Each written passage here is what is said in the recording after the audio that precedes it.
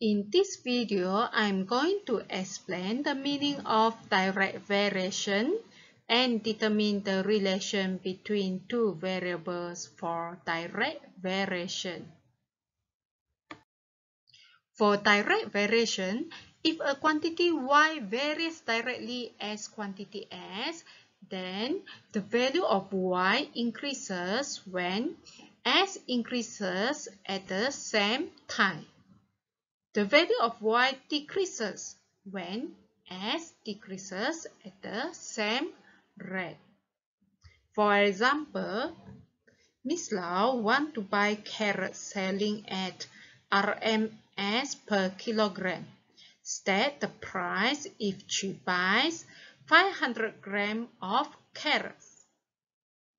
500 grams of carrot is half kilogram. So, the price will decrease half of RMS per kilogram because 1 kilogram RMS ringgit. If half kilogram is half of the RMS. B. 3 kg of carrots. The price increases 3 times of the RMS per kilogram.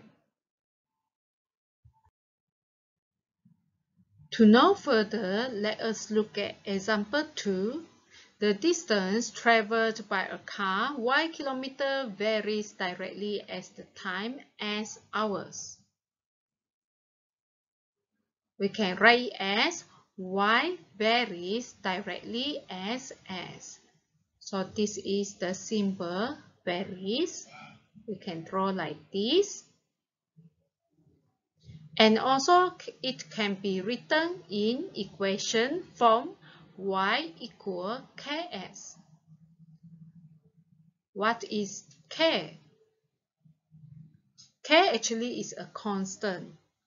So to know what is constant, let us look at this example. The distance traveled by a car y kilometer varies directly as the time as hours with a constant speed of 70 km per hour. As we know, the formula for distance is distance equals speed times time. So now the speed is a constant speed. So if we write in equation is y equals 70s. So this is k. This is constant. After you know what is direct variation, now we are going to learn how to determine whether y varies directly as t or t squared. Okay, so now for example 3, a toy car moves from a state of rest. The distance traveled by the toy car y changes with time t as shown in the table below. Determine whether y varies directly as t or t squared. Hence, write the relation in the form of variation. If we look at the table, what is this? Y over t. Actually, this is constant. How to get the constant? When we write the variation, y varies directly as t, and we write it in equation, we can write it as y equal kt. So, we will move over the value of t to the left hand side. So we obtain k equals y over t. So actually this is the value of k. So we need to check whether all the constants same value or not. If all the value of k are the same, means y varies directly as t. Okay, so now we count one by one. Okay, so here the first one, 14 over 2 equals 7. The next one, 28 over 4 equals 7 also. 42 over 6 equals 7. 56 over 8 equals 7 also. 70 over 10 equals 7. 84 over 12 equals 7 also. Okay, now we check the second line here, y over t squared. So this is from y varies directly as t squared. So we write in equation y equals kt squared. So we want to find the constant. So k equals y over t squared. Okay, so again, y is 14, t is 2, so 2 squared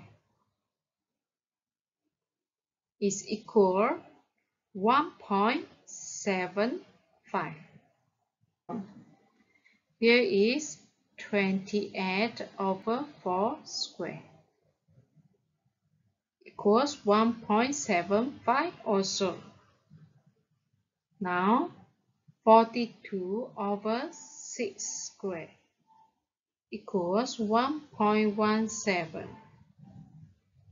56 over 8 squared equals 0.88. 70 over 10 squared equals 0.70. 84 over 12 squared equals 0.58. Okay, so now based on the table, we can make conclusion y varies directly as t because the value of y over t is a constant. Hence, y varies directly as t. So if you look at here, y over t, you can obtain the value of k is equal 7. For the second line, y does not vary directly as t squared because y over t squared is not a constant. If you look at the value here, only the first figure and second figure constant, but the third figure already different. So that's why y does not vary directly as t squared. For example 4, by drawing the graph of y again as, determine whether y varies directly as s. So when you draw the graph, you will obtain the straight line like this. The straight line does not pass through the origin. The origin is 0, 0 here. So y does not vary directly as s. Now we look at B here. By drawing the graph of y again, s squared, determine whether y varies directly as s squared. So now the value of s here, you need to square it. So you draw the table like this, s squared, okay, and y. So when you plot the point and you draw the line, then you can see the straight line passes through the origin here. So conclusion is y varies directly as s squared. Example 5. It is given that y varies directly as s and y equals 20 when s equals 5. Express y in terms of s. To answer this question, first you need to change the variation to equation. So y equals ks. So you add the constant when you write the equation. The next step, you substitute the value of y and s to find the value of constant. Okay, so 20 equals k times 5. The value of k is equals 20 over 5. K equals 4. So now you express y in terms of s. Y equals 4s. So you just substitute the value of k in the equation. B. Calculate the value of y when s equals 5. So now you need to find the value of y. You need to use the complete equation with the constant. Okay, so now we use y equals 4s to find the value of y.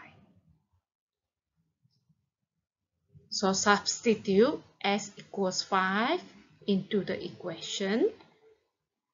Y equals 20. Quite simple, right? Okay, now let us look at example 6. It is given that y varies directly as square root of s and y equals 6 when s equals 25. A. Express y in terms of s. Still remember how to do it? First, we need to write the variation. Y varies directly as square root of s. Next step, we need to write in equation. Y equals k square root of s. So you need to add the constant. So now you need to find the value of constants. So you substitute y equals 6, s equals 25 into the equation. 6 equals k square root of 25. Square root of 25 is 5. So 5k equals 6. K equals 6 over 5. So now we can express y in terms of s. Y equals 6 over 5 square root of s. Okay, so now B. Calculate the value of y when s equals 36. So we will use this equation to find the value of y. Now, substitute the value of s equals 36.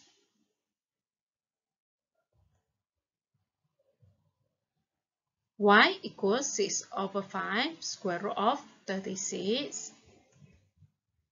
Y equals 6 over 5 times 6. Y equals 36 over 5, or you can write as 7, 1 over 5.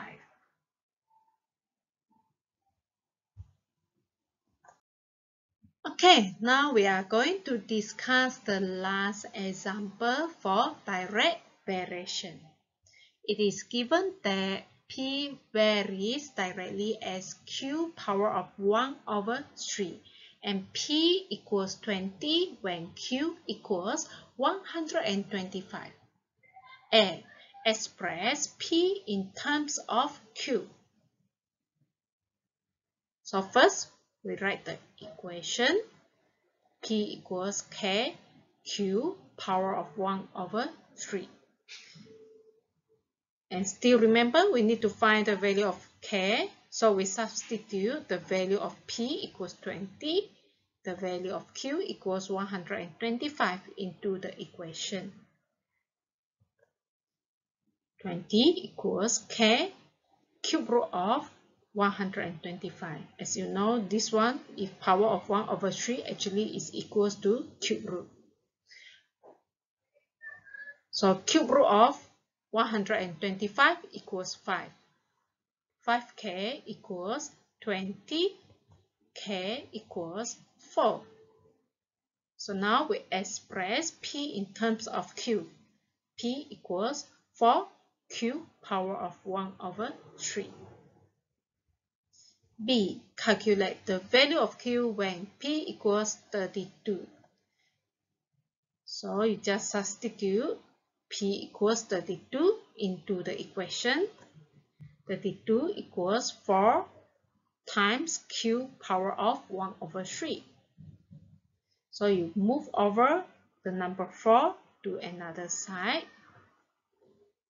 You will obtain Q power of 1 over 3 equals 32 over 4 equals 8K.